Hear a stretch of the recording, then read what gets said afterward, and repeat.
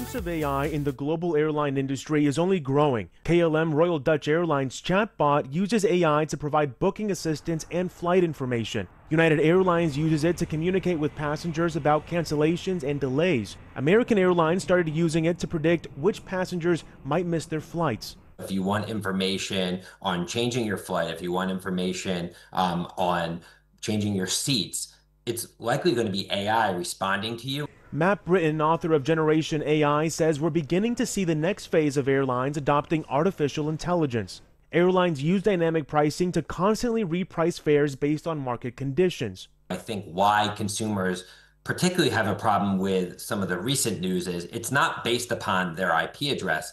It's actually based more upon them as an individual. So I think it calls into question a lot of consumer privacy issues. One of the first major airlines entering this new space is Delta.